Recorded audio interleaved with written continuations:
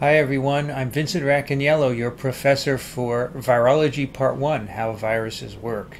And we're on to week 7, and this week's topic is how viruses with DNA as their genetic material duplicate that DNA. Now we all have DNA in our chromosomes, as you know, and the processes by which that is duplicated are very similar as those for viruses.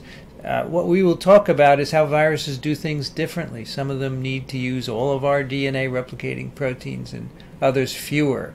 And one thing that most viruses have to do is to kick cells into dividing so that the DNA synthesis machinery is available. And we'll talk about that as well.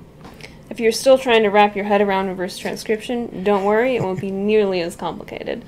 However, we do have a quiz that you should try to take at the end of this week to count towards your final grade, and we'll also have the in-video questions to guide you along in the process.